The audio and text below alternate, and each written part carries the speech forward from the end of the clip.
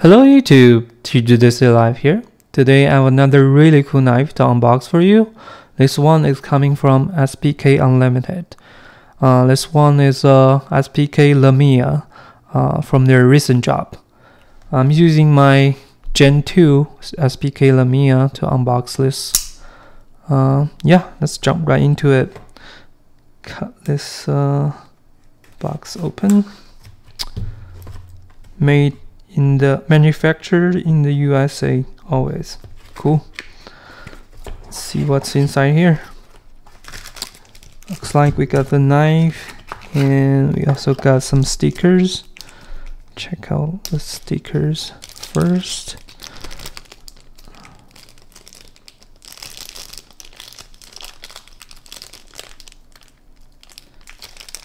Get it out.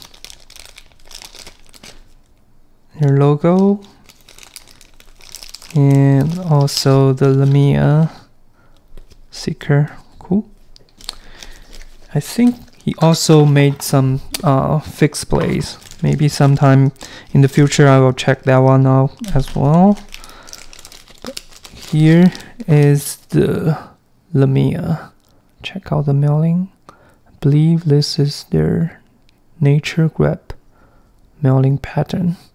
Super cool looking, and the clip has the logo on it, and the old Gen 2 version doesn't have the logo on the clip, but it does have the logo on the blade. You can see. Cool. Let's give it a flick. Very good action. And check out the blade. There is milling lines on the blade. You can see. Super good looking.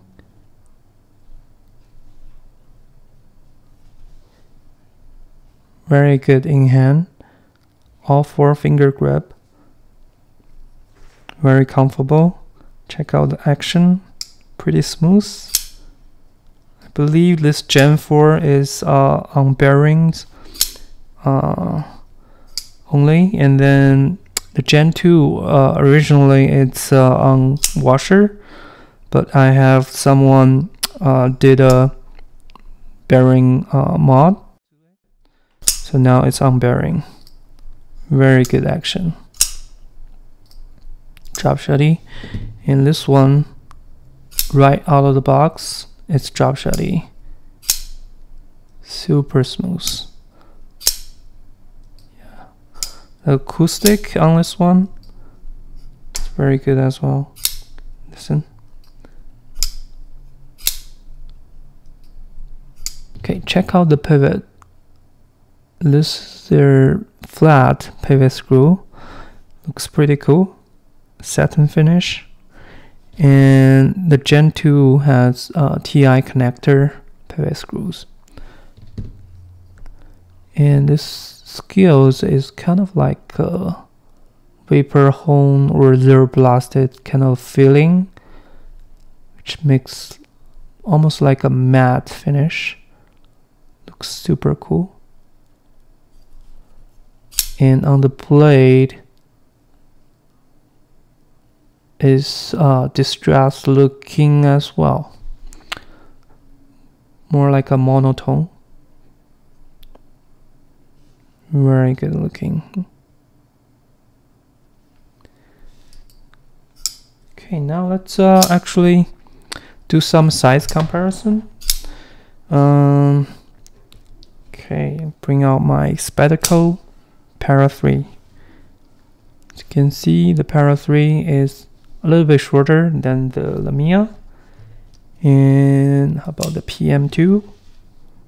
PM2 is a little bit longer, so right in between the PM2 and the Para 3. Okay, how about compared to the CRK Womanzong? Yeah, a little bit shorter than the Womanzong. How about compared to my Blowrock BRB4? They are quite similar in length. Actually, the Lamia is a little bit longer than the BRB4. How about compared to the Euster Duckling? Yeah, Duckling is just a touch shorter than the Lamia. Okay. How about compared to this Gen 2 Lamia? I believe they are identical in length. Okay, now let's actually weigh this knife, see how much this knife weighs. Okay, this knife weighs 3.453 ounce. Very good for EDC. And yeah, let's actually cut something with this knife as well. So I'll get a piece of paper here. Okay, here is a piece of paper.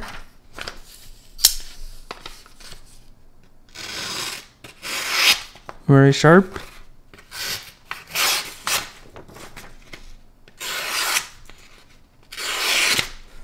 Yeah, this knife is like a full flat grind, super slicey.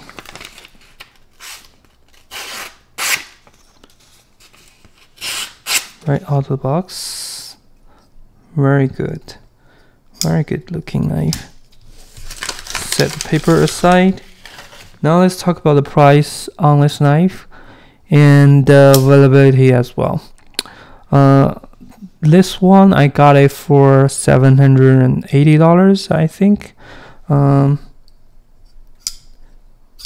Yeah, it's not cheap, but it's all American made and it's small volume. You can only get it from his shop and also on the secondary market, which makes it so hard to get. But yeah, it looks so cool. It's this milling pattern on it. Oh, this knife has LMAX steel, which is like a super steel as well. Very good steel. The action, so addicting, very smooth.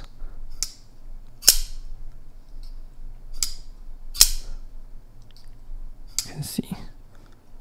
Cool. This is my first impression and unboxing of this SPK Lamia Nature Grip.